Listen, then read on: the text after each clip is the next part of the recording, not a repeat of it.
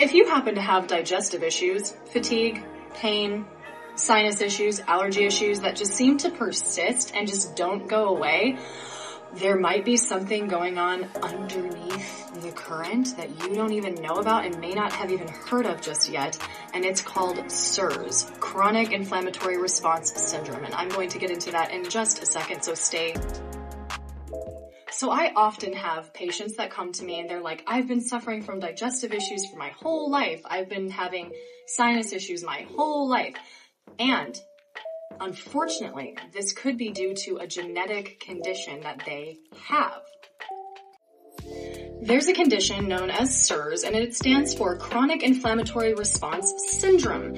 And essentially what that means is that there are two types of people in this world, and there are one group, and that's roughly 70% of the population who can take those biotoxins and just get rid of them. And then there are roughly 30% of us who cannot get those toxins out of our system at all or as efficiently as the other 70%. I'm one of the 30%, so it's okay. I understand you. Roughly 30% of the population carry an allele on chromosome number 6 known as the HLA-DR allele. That is me, and that could be you. It's actually 30% of the population, it's estimated.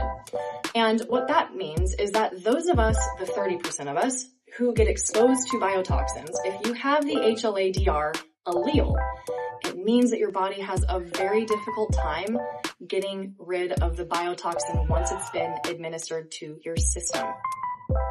I'm going to get into nerdy details later, but basically there's a communication problem between the innate branch of your immune system and the adaptive part of your immune system. And that's why the toxins stay circulating in your body, manifesting in all of these crazy symptoms that seem to not go away, no matter what you do, no matter what probiotic you take, no matter what kind of diet you go on. It just persists. No matter how much neti potting you do, there's just a persistent level of malaise. And it could be because you have CIRS.